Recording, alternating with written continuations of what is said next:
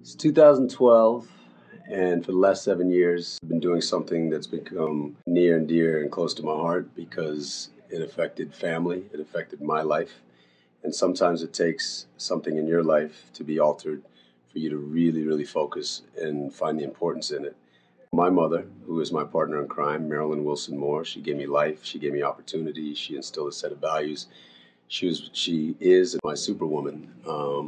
But later in life, for the last 14 years, my mother has been inflicted with multiple sclerosis.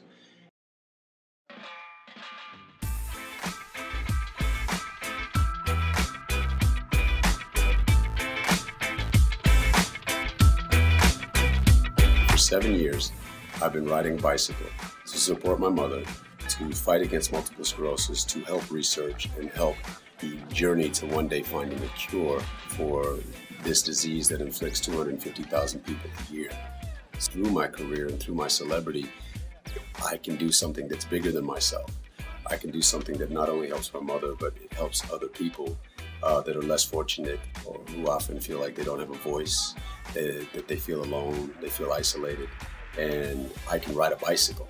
This is just one avenue of exercise that's just simply fun for me.